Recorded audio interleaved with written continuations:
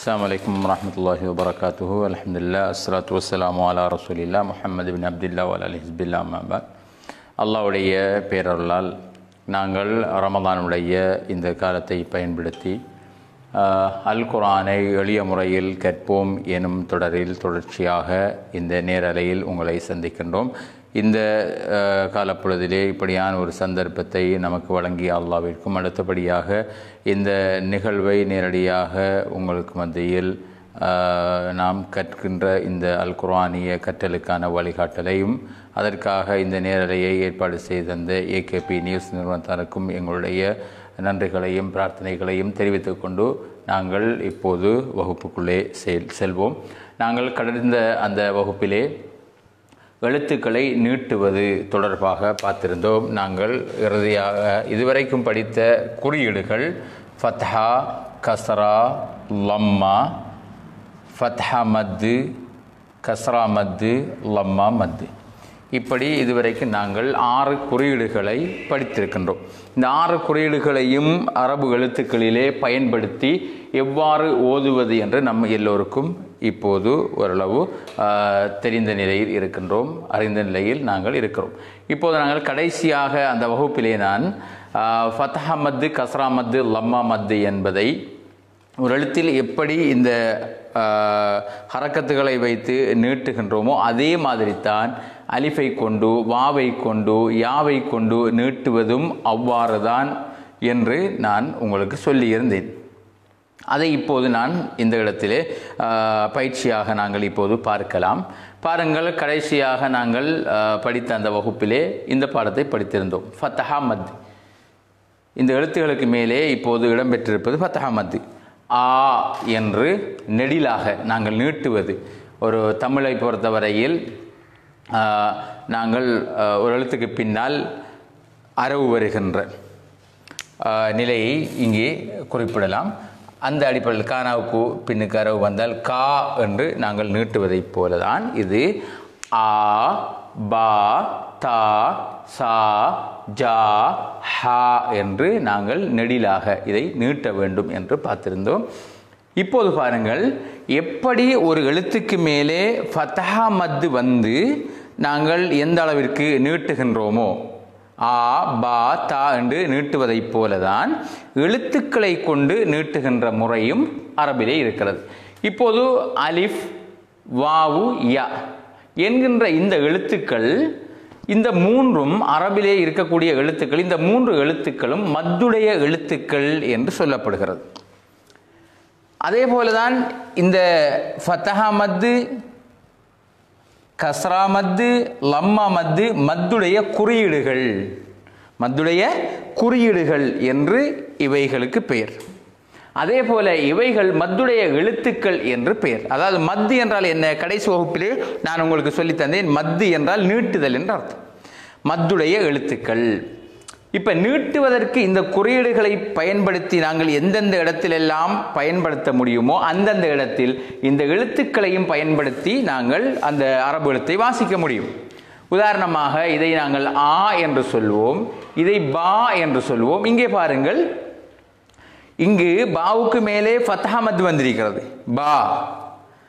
இங்கு பாவுக்கு பக்கத்தில் அலிஃப் வந்திருக்கிறது, அலிஃப் வந்திருக்கிறது. ஆனால் அந்த எழுத்தில் ஃபத்ஹா போட்டு ஃபத்ஹா பெற்றிருக்கிறது. ஃபத்ஹா பெற்ற அந்த எழுத்தோடு சேர்ந்து அலிஃப் வந்திருக்கிறது. ஆகவே இந்த எழுத்திலே அலிஃப் கிடையாது, எழுத்துக்கு மேலே குட்டி ஒரு அலிஃப், ஃபத்ஹா மத் வந்திருக்கிறது. அப்ப இதை நாங்கள் பா என்று வாசிப்பதை போலதான் இந்த இதையும் பா என்று வாசிக்க வேண்டும். இது இங்கே இதுக்கும் என்ன தொடர்பு, என்ன வித்தியாசம் என்றால், வித்தியாசம் என்னென்று பார்ப்போம். இங்கே வந்து ஃபத்ஹா மத்தை கொண்டு குறியீட்டை கொண்டு நீட்டப்பட்டிருக்கிறது. இங்கே அலிஃப் என்கிற எழுத்தை கொண்டு நீட்டப்பட்டிருக்கிறது. அதுதான் வித்தியாசம். ஒற்றுமை என்ன? இங்கேயும் நீட்ட வேண்டும், இதையும் நீட்ட வேண்டும். இதை பா என்று நீட்டுவதைப் போல இதையும் பா என்று நீட்ட வேண்டும். இதை தா என்று நீட்டுவதைப் போல இதையும் தா என்று நீட்ட வேண்டும். இதை சா என்று நீட்டுவதைப் போல இதையும் சா என்று நீட்ட வேண்டும். இதை ஜா என்று நீட்டுவதைப் போல இதையும் ஜா என்று நீட்ட வேண்டும். இதை ஹா என்று நீட்டுவதைப் போல இதையும் ஹா என்று நீட்ட வேண்டும். அப்ப நாங்கள் இதுக்கு முதல் என்ன செஞ்சோம், படித்திருந்த அந்த சொற்களை எல்லாம் இதிலேயே நாங்கள் பிரயோகித்து நாங்கள் பார்க்க முடியும். உதாரணமாக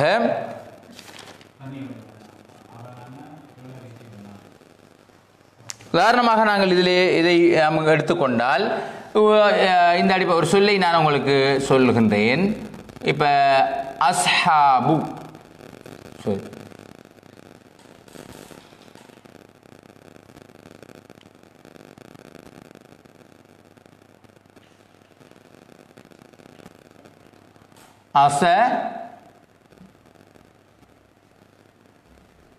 இப்ப பாருங்க, அஸ்ஹாபு அஸ்ஹாபு அஸ்ஹாபு அஸ்ஹாபு. இப்ப இங்க பயன்படுத்தப்பட்டிருக்கிற இந்த நீட்டுவதற்கு இது நமக்கு தேவை. இது இது அலிஃபுக்கு மேல பத்த இதை படிச்சிட்டோம், இந்த பத்தை லம்மு படிச்சிட்டோம். அப்ப அதெல்லாம் அஸ்ஹாபு அஸ்ஹாபு வேண்டும். இப்ப இந்த ஹாவுக்கு என்ன வந்திருக்குது, ஃபத்ஹா மத் நீட்டுறது. அப்ப அஸ்ஹாபு. இப்ப இந்த சொல்லை நாம ஃபத்ஹா மத் இடம்பெற்றால் எந்த அளவுக்கு நீட்டணுமோ அதை போல இந்த சொல்லை இப்படியும் எழுதலாம்.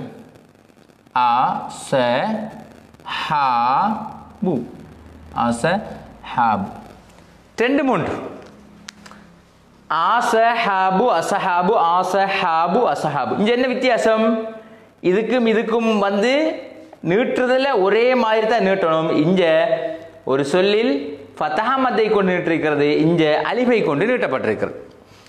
இப்ப இந்த ஃபத்ஹா மத்தை பயன்படுத்துவதாலும் அலிஃபை கொண்டு பயன்படுத்துவதாலும் உள்ள விஷயம் என்னன்னு கேட்டால் இடத்தை கொஞ்சம் சுருக்கேலும். இப்ப இந்த அலிஃபை போட்டா பாவை கொஞ்சம் தள்ளி தான் எழுதணும். இப்ப இந்த ஒரு சொல்லாகவே எழுதி அதுக்கு மேல ஒரு குட்டி அலிஃபை போல ஃபத்ஹா மத்தை போட்டோம் அப்படின்னு சொன்னால் ஒரு சொல்லா மாதிரி போயிடும். அப்ப இடம் சுருக்கமாக இருக்கும். அப்ப ஃபத்ஹா மத்தும் இது ஃபத்ஹா மத்தை கொண்டு குறியீட்டை கொண்டு நீட்டி இருக்கிறது, இது எழுத்தை கொண்டு நீட்டப்பட்டிருக்கு. வேற ஒன்றும் இல்லைங்க. அஸ்ஹாபு தான், இதுவும் அஸ்ஹாபு தான். விளங்கிட்டா உங்களுக்கு? இப்ப பாருங்க பார்ப்போம். ரஹ்மான், இப்ப ரஹாம் ரெண்டு எழுதுவோமே. இப்ப ரஹாமு ரஹாமு இதை இப்படியும் எழுதலாம். ரஹாமு ரஹாமு. இது உச்சரிப்பில் உண்டு. என்ன வித்தியாசம் என்றால் இங்க அலிஃபை கொண்டு நீட்டப்பட்டிருக்கிறது, இங்க ஃபத்ஹா மத்தை கொண்டு நீட்டப்பட்டிருக்கிறது. அப்ப அதான் நான் உங்களுக்கு சொன்னேன். இப்ப இந்த ஃபத்ஹா மத்து கஸ்ரா மத்து லம்மா மத்து பாடமும் அலிஃப் வாவு யாவை கொண்டு நீட்டப்படுகிற பாடம் 2 உண்டு. என்ன குறியீட்டை கொண்டு நீட்டப்படுவதும் எழுத்துக்களை கொண்டு நீட்டப்படுவதும் என்று பிரித்து வச்சிட்டோம்னா சரி. இப்போ உதாரணமாக இதை உங்களுக்கு நான் விளங்கப்படுத்துறதுக்காக இன்னும் லேசிக்காக உங்களுக்கு இதை விளங்கப்படுத்தினால்,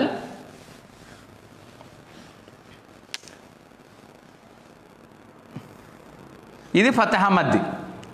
ஃபத்ஹா மத் சமன் அலிஃப். இது கஸ்ரா மத்.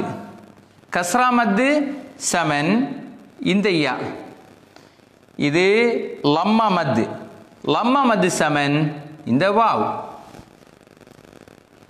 இப்ப என்ன இது சமன் என்கிறால், இந்த ஃபத்ஹா மத் ஒரு எழுத்துக்கு மேல வந்தால் எந்த அளவுக்கு நீட்டணுமோ அதே போலதான் அலிஃப் வந்தாலும் நீட்டணும். இது குறியீடுகளை கொண்டு நீட்டுவது, இது எழுத்துக்களை கொண்டு நீட்டுவது. இப்ப ஒரே நேரத்தில் இந்த 2 குறியீட்டையும் பார்ப்போமே. இத பா என்கிற எழுத்துக்கு மேல வந்தால் இப்படி வரும் பா. இது பா என்கிற எழுத்தோட வரும். இப்ப ஹரக்கத் குறியீடு என்கிறது, இந்த ஹரக்கத்துகள், இந்த ஃபத்ஹா மத் என்கிறது எழுத்துக்கு மேல வெறும் ஒரு குட்டி அலிஃப் மாதிரி. அலிஃபை கொண்டு நீட்ட போனால் அந்த எழுத்தோடு சேர்ந்து வரும். உதாரணமாக பா சஹ அலிஃப் சமன் பா தா சரி இப்போ தா சக அலிஃப் சமன் தா இப்போ இதைத்தான் நரிக்கிறது தான் இப்போ பா சரி இப்போ பா சஹ ஃபத்ஹா மத் சமன் பா சரி இப்போ இதை போல தான் இந்த தா சஹ ஃபத்ஹா மத் சமன் தா இப்படி வர வேண்டும். ஆகவே பாருங்கள் இப்போ இந்த குறியீடு இப்போ உங்களுக்கு இந்த குறியீடும் இந்த அலிஃபும் என்கிறது ரெண்டும் ஒரே எழுத்து இதை கொண்டு குறியீட்டை கொண்டு நீட்டுவது அலிஃபை கொண்டு நீட்டுவது ஆனால் நீட்டல் என்கிறது ரெண்டும் ஒன்றுங்கிறத வழங்கப்படுத்தினேன். பாருங்க பா இதுவும் பா தான் பா பா சரியா. அப்போ அலிஃபை கொண்டு நீட்டுகின்ற முறை இவைகளுக்கு உதாரணத்தை நாம் இப்போ என்ன செஞ்சோம் பார்த்தோம். அதுதான் நான் அந்த சொல்லை உங்களுக்கு என்ன செஞ்சேன் சொன்னேன் ரஹாம். இப்போ நரிக்கு இப்போ பாருங்க இது என்ன ஜா இது என்ன வா இது என்ன து என்னது ஜா வா து ஜவாது அப்படித்தானே கடைசி வகுப்பில் நாம் இதை பார்த்தோம். இதை இப்படியும் என்ன செய்யலாம் வாசிக்கும் போது இதை எழுதும் போது இதுவும் சமன் ஜா வா து. அப்ப இந்த ரெண்டு சொல்லையும் பாருங்க பாப்போம். ஜா வா து ஜவாது ஜவாது ஜவாது ரெண்டுமே ஒரே உச்சரிப்பு. இங்கே ஃபத்ஹா மத்தை கொண்டு வாவை நீட்டப்பட்டிருக்கிறது. இந்த வாவு இங்கே வாவுக்கு பக்கத்தில் அலிஃபை கொண்டு நீட்டப்பட்டிருக்கிறது. சரி இப்போ தாவூத் தா சரி இங்கே பாருங்க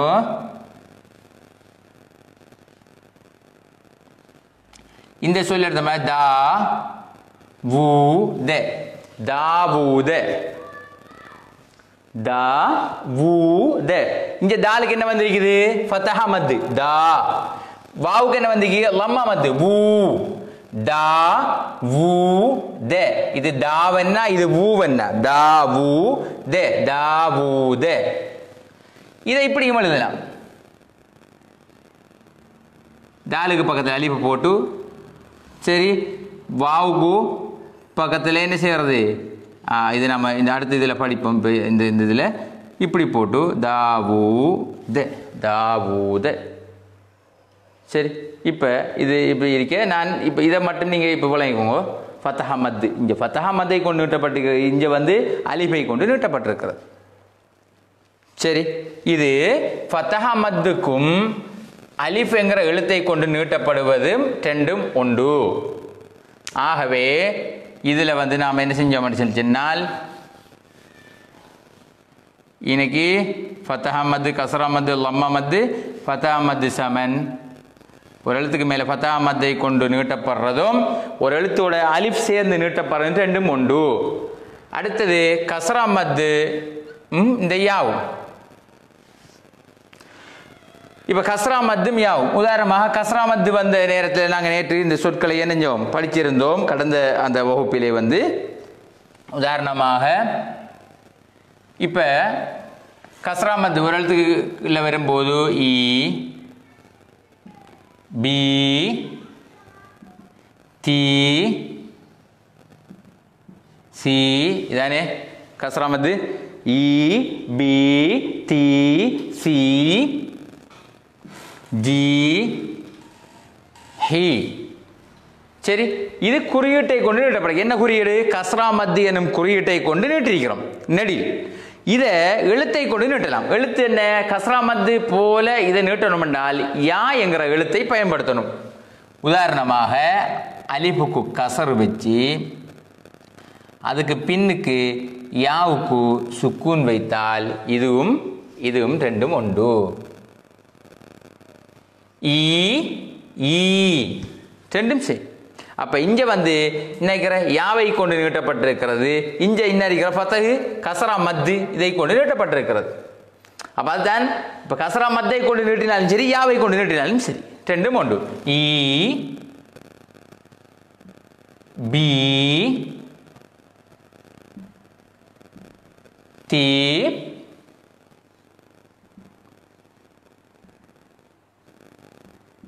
சி ஜி ஹி. இப்போ இந்த இடத்துல வந்து இது இப்போ உங்களுக்கு இதை வழங்கிட்டா முதல்ல ஒரு விஷயத்தை நான் இன்னைக்கு சொல்ல வாரேன். அலிஃபுக்கு கீழே கஸ்ரா மத்து வந்தால் ஈ என்று நிட்டணும். அலிஃபுக்கு கசர் வந்து பக்கத்தில் ஒரு யா வந்து சுக்குன் பெற்று வந்தால் அதையும் நீட்டணும். இது ரெண்டுமே உண்டு. ஈ ஈ இதுவும் ஈயனா தான், இதுவும் ஈயதான் தான். உச்சரிப்பில் ஒரே அமைப்பு, ஒரே விதம். ஆனால் இங்கே கசரா மத்தை கொண்டு நீட்டுறது, இங்கே யாவை கொண்டு நீட்டுறது. அப்போ இங்கே எழுத்தை கொண்டு நீட்டுறேன், இங்கே குறியீட்டை கொண்டு நீட்டுறேன். B be the the C C G G he he. சரி, இந்த அமைப்பில் இப்போ இது உங்களுக்கு விளங்கிட்டு என்றால் மேலதிகமாக இன்னொரு விஷயத்தை இங்கே குறிப்பிடலாம் என்று நினைக்கிறேன். இப்போ ஒரு எழுத்துக்கு கசரு வந்து அடுத்த எழுத்துல யா சுக்குன் பெற்று வந்தால் அதை நீட்டணும் ஈ என்று. அதுக்கு அடையாளமாக முதலாவது எழுத்து கசரும், ரெண்டாவது யா வரும் இடத்துல சுக்குனும் பெற்று வரும். இது எந்த குர்ஆன்ல என்று கேட்டால் இந்தியாவுடைய பிரிண்டில் தான் இப்படி வரும். இந்தியாவில் இருந்து அச்சிடப்பட்ட குர்ஆன்ல தான் ஒரு எழுத்துக்கு என்ன அதாவது குறியீட்டை கொண்டு நீட்டுறதுனால அது பிரச்சனை இல்லை. எழுத்தை கொண்டு நீட்டப்படும் போது குறிப்பாக நெடிலில் யா வார இடத்துல, யா வார இடத்துல என்ன நடக்கும் என்றால், யா வார இடத்துல அலிஃபுக்கு கசர் வந்து யாவுக்கு சுக்குன் வந்தால் நீட்டணும் ஈ என்று. பாவுக்கு கசர் வந்து பின்னால் ஒரு யா வந்தால் பி என்று நீட்டணும். இந்த முறையை நாம் நீட்டுறதுக்கு வந்து இதே மாதிரி பாவிக்கப்பட்டிருக்கும். இந்தியாவுடைய குர்ஆன் பிரதிகளில் எடுத்தால் தான் இப்படி இருக்கும். சவுதியில் இருந்து வரக்கூடிய குர்ஆன் பிரதிகள் தஜ்வீத் முறையை மையப்படுத்தி இருக்கிறதால அங்கே வந்து என்ன செஞ்சுப்பாங்கன்னு சொன்னால் இந்த யாவ் இப்படி இருக்கும், ஆனால் அதுக்கு இந்த சுக்குன் இருக்க மாட்டான், இப்படி இருக்க மாட்டான், இப்படி மட்டும்தான் இருக்கும்.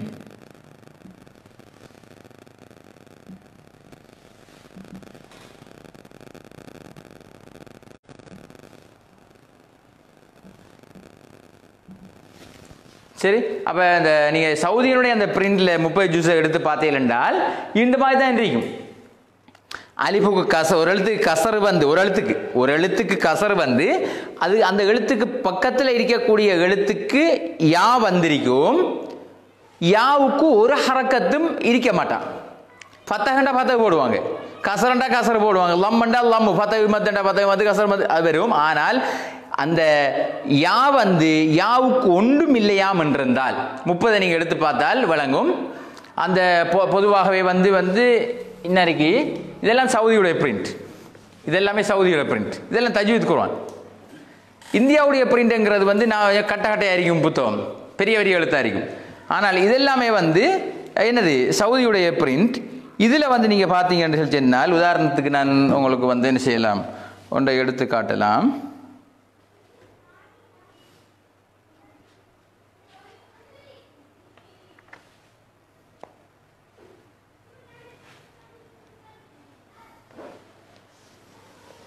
சரி, வழங்க மாதிரி உதாரணமாக இன்னைக்கு பாருங்க, இந்த இடத்துல இன்னைக்கு இந்த ஐனுக்கு வந்து ஃபத்தஹா மத் வந்து எங்களை எடுக்கணும். ஓகே, ஐனுக்கு ஃபத்தஹா மத் வந்து இப்போ ஆ, இந்த லாமுக்கு ஃபத்தஹ் வந்து லே ஆ லே, மீமுக்கு கசர் வந்து ஆ லே மீ. இந்த யாவை பாருங்க, யா இருக்கு, ஆனால் குறியீடனும் இருக்கா. இங்கே நூனுக்கு குறியீடு இருக்கு.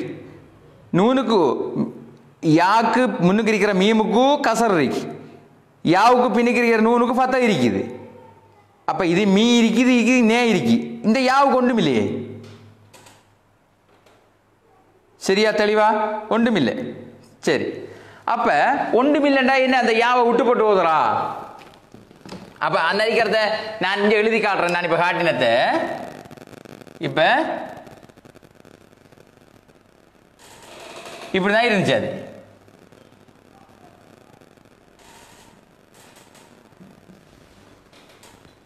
நான் குர்ஆன்ல எடுத்து காட்டினது இப்படி இருக்கு.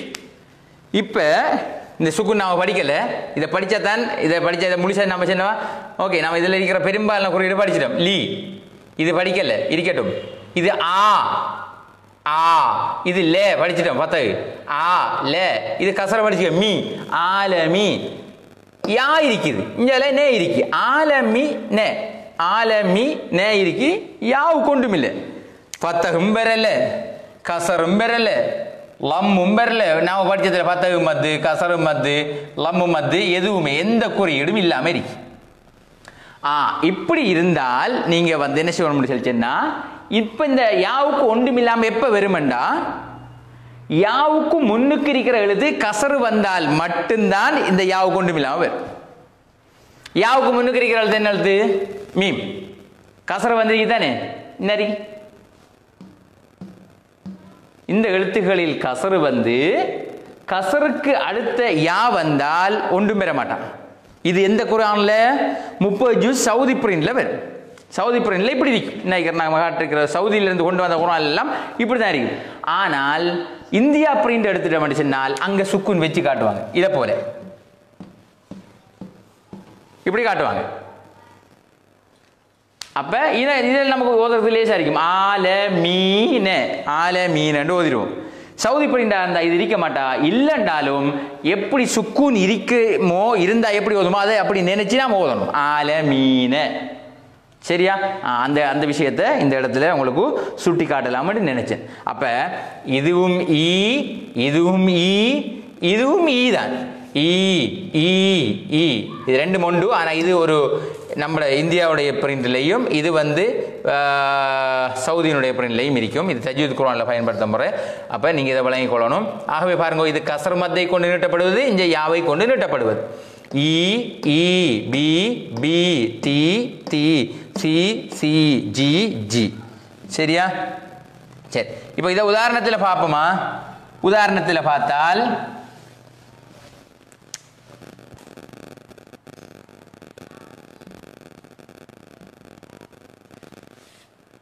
பாருங்க, இப்ப என்ன வந்திருக்கு? ஈன, இது ஃபீ, இது இ. ஃபீ ஹா, ஃபீஹா, ஃபீஹா. இந்த சொல்ல இப்படியும் எழுதலாம். இப்படி இப்படி வந்துட்டால் கசர மத்தை கொண்டு நீட்டுவதாக இருந்தால் ஃபீஹா இப்படி எழுதினாலும் அப்படிதான் வாசிக்கிறேன். அப்படி வாரல்ல என்ன? சரியா? அவ பத்த கசரு மத்தும் பத்தகு மத்தும் வந்து என்னது? கசரு மத்தும் இந்த சுக்குன் பெற்ற யாவும் கசரு வந்து அடுத்த எழுத்துல சுக்குன் பெற்ற யா வந்திருக்கு. இஞ்சு இதுக்கு கசரு வந்து கசருக்கு அடுத்த எழுத்துல வந்து கசரு பெற்ற எழுத்துக்கு அடுத்த எழுத்து சுக்குன் பெற்ற யா. அப்ப ஃபீ இங்க சுக்குன் பெற்ற யா இல்ல, கசரு மத்து வந்து. அப்ப இங்க குறியீட்டை கொண்டு நீட்டப்பட்டிருக்கிறது, இங்க எழுத்தை கொண்டு நீட்டப்பட்டிருக்கு. ஃபீ ஃபீ. அப்ப இதுவும் ஃபீ தான், இதுவும் ஃபீ தான். ஹா ஹா, ஃபீஹா ஃபீஹா. சரி, இப்ப இது இந்தியாவுடைய பிரிண்ட்ல இப்படி இருக்கும். சவுதியோட பிரிண்ட்ல இந்த சுக்குன் வந்திருக்க மாட்டா. ஆனா யாவுக்கு குத்து அப்படி இருக்கும். அப்ப நாம என்ன செய்யணும்? நீட்டணும். ஃபீஹா. சரியா? சுக்குன் இருக்குதா இல்லையான்னு நமக்கு அதுல பிரச்சனை பட தேவையில்லை. இந்த யாவுக்கு, அதாவது கசரா பெற்ற எழுத்துக்கு பின்னுக்கு வந்திருக்கக்கூடிய யாவுல மட்டும்தான் இப்படி இருக்கும். இன்னொரு எழுத்துல மிரிக்கிறதும் நான் அடுத்ததுல சொல்றேன். கசரா பெற்ற ஒரு எழுத்து வந்து அதுக்கு அடுத்த எழுத்து சுக்குன் வந்தால் மட்டும், இந்த அடுத்த எழுத்து யா வந்தால் மட்டும் சுக்குன் வர வேண்டாம். கசரா பெற்று ஒரு எழுத்து வந்து அதுக்கு அடுத்த எழுத்து யா வந்தால் அங்க சவுதி பிரிண்டாக இருந்தால் சுக்குன் வர மாட்டாது, இந்தியா பிரிண்டாக இருந்தால் சுக்குன் வரும். நாம குழம்ப தேவையில்ல, நம்ம சுக்குன் இருக்குதா இல்லையான்னு பார்க்க தேவையில்ல. கசரு பெற்ற எழுத்துக்கு பின்னுக்கு யா வந்திருக்கான்னு பார்க்குறேன். ஓம் என்றால் ஃபீஹா. சுக்குன் வந்தா சுக்குன் வச்சு ஓதுற, சுக்குன் வரல என்றால் நீட்டி ஓதுற. ஃபீஹா. சரியா?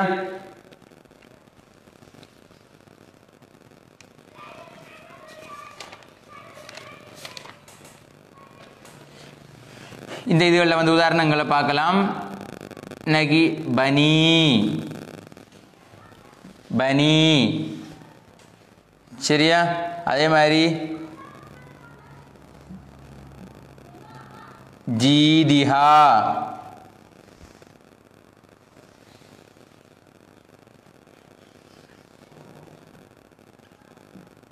தீனுக,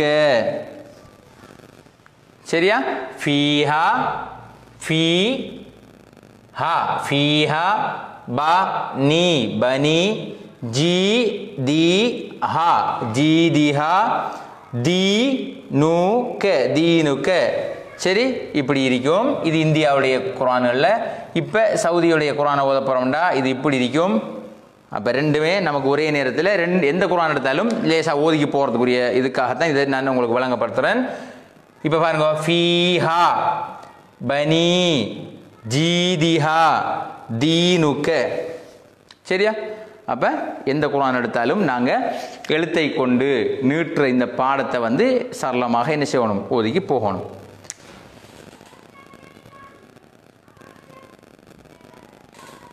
வீரம், சரியா?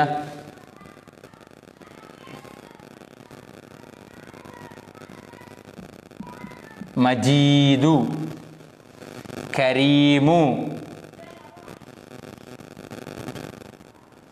பார்த்தீங்களா? இப்போ வீரம், மஜீது, கரீமு. இது சுக்குன் யாவுக்கு, அதாவது முன்னுக்கு கசர் பெற்ற ஒரு எழுத்து வந்து அடுத்தது யா வந்துரு.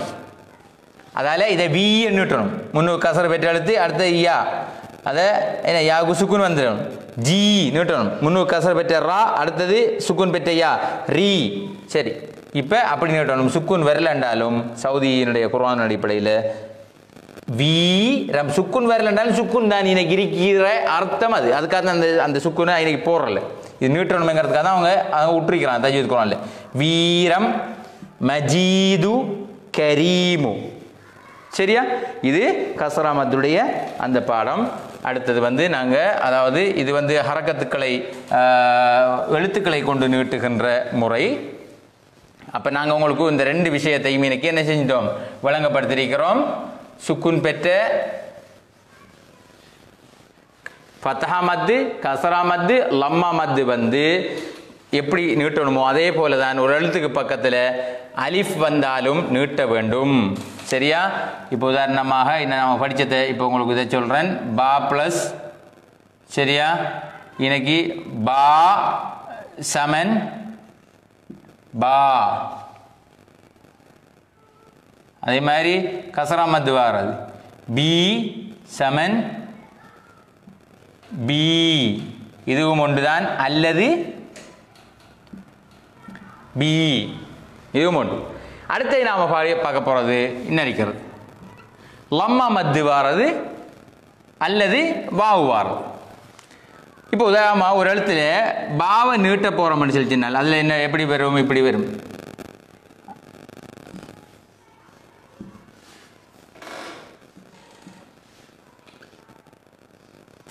இப்போ பாருங்க, இதுக்கு மேலே லம்மா மத்து வந்தால் ஊ, பூ, து, சு, ஜு அப்படி நீட்டணும்.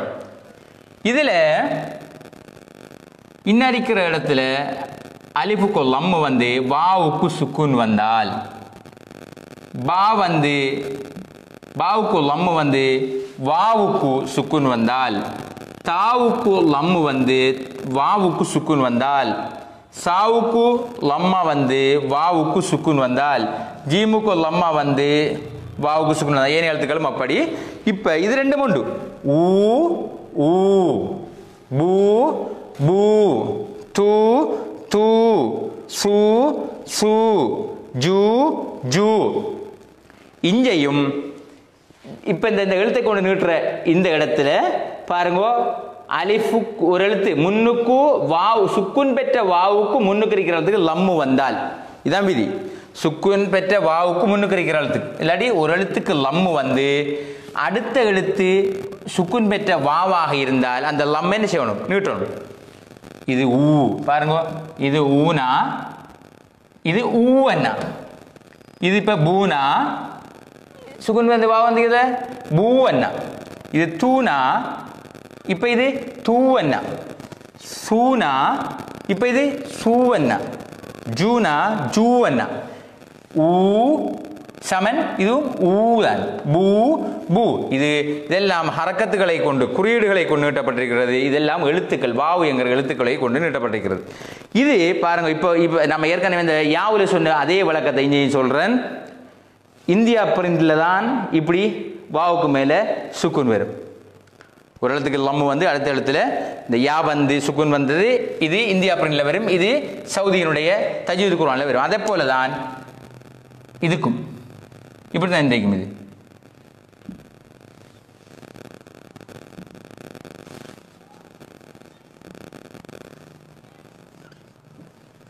சரி, அப்போ நாங்கள் உங்களுக்கு யாவுக்கோ இந்த குர்ஆன்ல இருந்து எடுத்து காட்டினோம். நீங்கள் இந்த இதுக்கு வந்து உங்களுக்கு இந்த தஜ்வீத் குர்ஆன் இருந்தால் நீங்கள் என்ன செய்யுங்க, தேடிக்கொள்ளுங்க. என்றால் நேரங்கள் குறுகிய நேரமாக இருக்கிறதால அதை உங்களுக்கு நாம் என்ன செய்யலாம், எடுத்து காட்டல. நீங்களும் தேடி என்ன செஞ்சு கொள்ளலாம், அதை பார்த்து கொள்ளலாம். ஆகவே இங்கே வந்து என்ன செய்யலாம், உதாரணமாக இப்போ உங்களுக்கு இது இந்த மாதிரி பார்த்த மாதிரி சொல்லி சொன்னால் ஒரு எழுத்தை இன்னைக்கு நான் உங்களுக்கு ஒவ்வொரு எழுத்தையும் போட்டு காட்டுறேன். மற்ற எழுத்துக்கு எல்லாத்துக்கும் இதான் முறை. பூ, இது இந்தியாவுடைய பிரிண்ட்ல பூ, அதே மாதிரி சவுதியினுடைய பிரிண்ட்ல பூ. சரியா? அப்ப இதுக்கு நாங்க உதாரணம் பார்த்தோம் சொல்லி சொன்னால்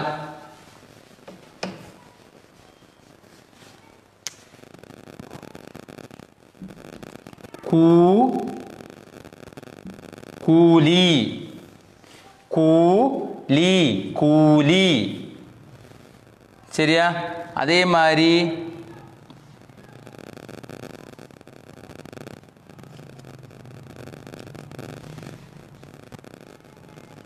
ஊதி, ஊதி. நீங்க இதை வந்து இன்ஷா அல்லாஹ் என்ன செய்யலாம், இந்த தத்ரீஸுல் குர்ஆன் நீங்க இதை வந்து அந்த குர்ஆன்ல தத்ரீஸுல் குர்ஆன்ல 20ஆம் பக்கம் 21ஆம் பக்கம் 20 21ல பார்த்தீங்கன்னா இந்த வாவு யா அலிஃப் யாவை கொண்டு நீட்டுறதை இங்கே வழங்கப்படுத்திப்பார். அதே போல் வந்து நாம் 24ஆம் பக்கம் பார்த்தீங்கன்னா ஏற்கனவே நான் படித்த ஃபத்தஹ் மத்து கஸ்ர் மத்து லம்மு மத்தினுடைய பாடங்களை வழங்கப்படுத்திப்பார். இன்ஷா அல்லாஹ் அதில் வச்சு நீங்கள் என்ன செய்யலாம், இந்த நீட்டுற முறைகளை நீங்கள் பார்த்துக்கொள்ளலாம். சரியா? அப்போ அந்த அமைப்பில் நம்ம பார்த்தோம்னால் இதை எப்படி நீட்டுறது. சரி, கூலி ஊத்தி என்று நாம் வாவு ஒரு எழுத்துல லம்மு வந்து அடுத்த எழுத்து சுக்குன் பெற்ற வாவாக வந்தால் அதை பூ மூ சு யூ என்று நீட்டணும். ஆகவே ஃபத்தஹ் மத்து என்கிறதும் இது குறியீட்டை கொண்டு ஃபத்தஹ் மத்துங்கிற குறியீட்டை கொண்டு நீட்டுவதும் அலிஃப் என்கிற எழுத்தை கொண்டு நீட்டுவது ரெண்டும் உண்டு.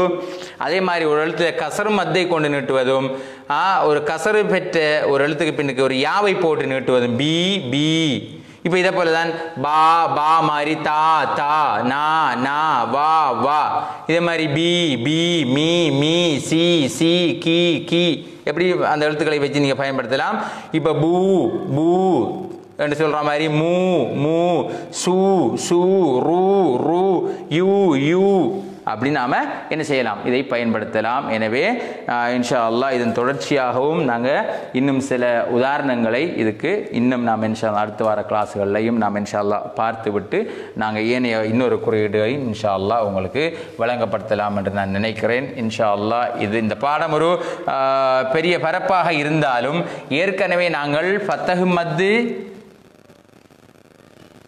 கஸ்ரா மத்து லம்மா மத்தை படித்திருப்பதனால் இந்த அலிஃப் இந்த யா இந்த வாவ் இவைகள் எல்லாம் வந்து ஒரு இந்த விளங்கிட்டோம் என்றால் இதுவும் அதே போல தான் விளங்கிட்டோம் என்று சொல்லிச்சுனால் சரி, அதில் ஒரு வித்தியாசம் குழம்பி போக வேண்டிய அவசியம் இல்லை.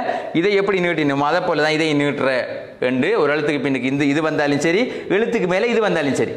உதாரணமாக ஆ பா தா ரா நீட்டணும் என்றால் ஃபத்தஹ் மத்துங்கிற குறியீடு வந்தாலும் சரி, பக்கத்தில் அலிஃப் வந்தாலும் சரி. இபிடி ரீ என்றால் எழுத்துக்களை கசர் மத்து வந்தாலும் சரி, எழுத்துல கசர் வந்து எழுத்துக்கு பக்கத்தில் யா வந்தாலும் சரி, அதுவும் ரெண்டும் அப்படிதான் நீட்டுறேன். ஒரு எழுத்து பூ பூ தூ ரூ சூ நீட்டணும் என்றால் எழுத்துக்கு மேலே லம்மா மத்து வந்தாலும் சரி, லம்மு பெற்ற எழுத்துக்கு பக்கத்தில் சுக்குன் பெற்ற வாவு வந்து இப்படி வந்தாலும் அப்படிதான் நீட்டுறன்னு சொல்லி நீங்கள் அதை வழங்கி கொண்டு எழுந்தா சரி. இன்ஷா அல்லாஹ் இதுவரைக்கும் நாங்கள் படித்த குறியீடுகள் ஃபத்தஹு, கசரா, லம்மா, ஃபத்தஹ மத்து, கசரா மத்து, லம்மா மத்து, அதோடு சேர்த்து அலிஃப், யா, வாவு என்கிற குறியீடுகளை படிச்சிருக்கிறோம். இன்ஷா அல்லாஹ் இதில் தொடர்ச்சியாக நாங்கள் அடுத்து வரக்கூடிய தினத்தில் நாங்கள் படிக்க இருக்கின்ற குறியீடு முக்கியமான ஒரு குறியீடு சுக்கூன். சுக்கூன் என்கிற குறியீட்டை நாங்கள் பார்க்க இருக்கிறோம். இந்த சுக்கூன் என்கிற குறியீட்டை பார்த்துட்டோம் சொன்னால் பெரும்பாலும் இன்ஷா அல்லாஹ் அல் குர்ஆனில் நாங்கள் என்ன படித்த இந்த குறியீடுகளோட சேர்த்து சுக்கூனை பார்த்தோம் சொன்னால் இனி நான் நினைக்கிறேன் வந்து பெருமட்டுக்கு நாங்கள் என்ன செய்யலாம், பெருமட்டுக்கு ஓதலாம். இதோட சேர்த்து அதுக்கு அடுத்த பாடத்தில் நாங்கள் ஷத்தி என்கிற ஒரு குறியீட்டை பார்ப்போம். இந்த ஷத்தி என்கிற குறியீட்டை பார்த்தோம்னால் கம்ப்ளீட்டாக குர்ஆனை நாங்கள் இன்ஷா அல்லாஹ் நாம் என்ன செஞ்சு படித்த தந்த பேசிக்கை வச்சு நீங்கள் சரியாக பயன்படுத்தினால் நீங்கள் குர்ஆனை பெருமட்டுக்கு என்ன செய்யலாம், ஓதிடலாம். இந்த ஷத்திங்கிற குறியீடு நாங்கள் அதுக்கு அடுத்த படியாக இன்ஷா அல்லாஹ் பார்க்க இருக்கிறோம். இன்ஷா அல்லாஹ் வார வகுப்பில் வந்து சுக்குனை நாங்கள் பார்த்து இன்ஷா அல்லாஹ் சில நீங்கள் கேட்டிருந்தீங்க அந்த பாடம் முடியும் போது வந்து நீங்கள் என்ன செய்யுங்க, எப்போ அடுத்த கிளாஸை ஸ்டார்ட் பண்ணுறேன்னு சொல்லுங்கன்னு சொல்லி நம்ம ஆரம்பத்திலேயே சொல்லியிருக்கிறோம். ஒரு நாள் விட்டு ஒரு நாளைக்கு சரியாக வந்து இலங்கை நேரப்படி 7:30க்கு இந்த கிளாஸ் ஆரம்பமாகும் என்று சொல்லியிருக்கிறோம். இன்ஷா அல்லாஹ் இன்றைக்கு நடந்துச்சுன்னா அடுத்த திங்கட்கிழமை இன்ஷா அல்லாஹ் நடக்கும். எனவே இதுவரைக்கும் நாங்கள் உங்களுக்கு இந்த விஷயங்களை தெளிவுபடுத்தினோம். எனவே இது சம்பந்தமாக உங்களுடைய மேலதிக விளக்கங்களையும் உங்களுடைய கேள்விகளையும் அல்லது உங்களுக்கு ஏதாவது சந்தேகம் இருந்தால் நீங்கள் அவைகளை வந்து நீங்கள் உங்களுடைய கமெண்ட் பாக்ஸில் அதை தெரிவியுங்கள். நீங்கள் எங்களுக்கு அதை எழுத்து மூலம் தாருங்கள். உங்களுடைய கருத்துக்களையும் நாங்கள் ஏற்றுக்கொண்டு இன்ஷா அல்லாஹ் அடுத்து வர கிளாஸுகளையும் நாங்கள் செய்ய இருக்கிறோம். எனவே இந்த விஷயங்களை தொடர்ச்சியாக பிரயோகியுங்கள், படியுங்கள். இந்த தாலிம் குர்ஆன், ததீஸ் குர்ஆன்களை இன்னும் ஏனைய குர்ஆன்களையும் கையில் எடுத்து நாம் சொன்ன விஷயங்களையும் நம்முடைய இந்த வீடியோவையும் பார்த்து கொண்டு நீங்கள் குர்ஆனையும் பிரயோகிக்கின்ற போது மேலதிகமாக நீங்கள் ஓதக்கூடிய ஒரு திறனை வளர்த்து கொள்ளலாம் என்பதை இந்த இடத்தில் சுட்டி காட்டிக் கொண்டு இன்ஷா அல்லாஹ் இவ்வளவு நேரமாக இந்த விஷயத்தை பொறுமையோடு கேட்டுக்கொண்டிருந்த உங்களுக்கும் இந்த விஷயத்தை உங்களுக்காக நேரலையில் தந்த இந்த ஏகேபி நிறுவனத்தாருக்கும் அதே போல வந்து உங்களுடைய இந்த புனித ரமலானுடைய காலத்தில் எங்களுக்காக நீங்கள் பிரார்த்தனை செய்யுங்கள் என்கிற இந்த கருத்தையும் உங்களிடத்தில் வேண்டிக் கொண்டு இன்ஷா அல்லாஹ் அடுத்த வகுப்பில் நாளை அன்றைக்கு நாங்கள் இன்ஷா அல்லாஹ் நாளை மறுநாள் சந்திப்போம். அதுவரைக்கும் அஸ்ஸலாமு அலைக்கும் வரஹ்மத்துல்லாஹி வபரகாத்துஹு.